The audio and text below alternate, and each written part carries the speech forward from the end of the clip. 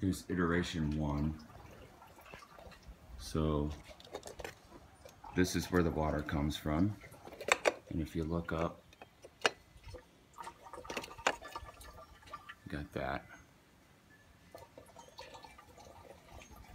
It's filling up. That tells me the level and the temperature of the water.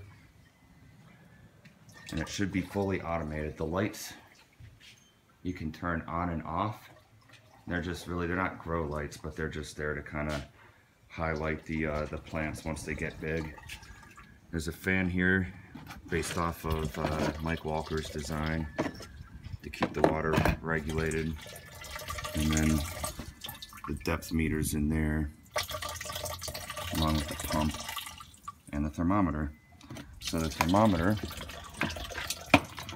as you can tell, here's the fan. So it takes a reading about every few seconds or so, and there you go, 25 degrees, and the fan's on.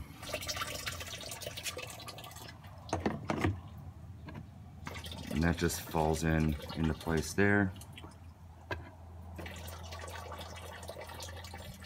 And now it's off because the water, I put it in the water and the water's pretty cold. The motor, this is an automatic valve, or an electric valve.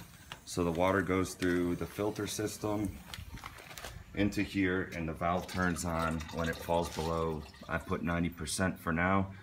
So, and the motor will not work, or I got the motor programmed to not turn on until it's over 50% full, so it doesn't cavitate. So that's it.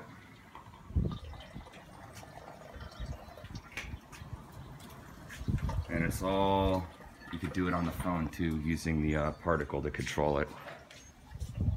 So this is take 1. My wife's got some cucumbers and herbs and stuff like that, so we'll see how well they do. My chili plants are still looking a little on the sad side right now. And that's my iteration of the tower, at least. So you could turn the lights on and off. I haven't figured, I could get them to change colors, but I haven't written the code yet. So right now they just kind of do the water falling rainbow scheme.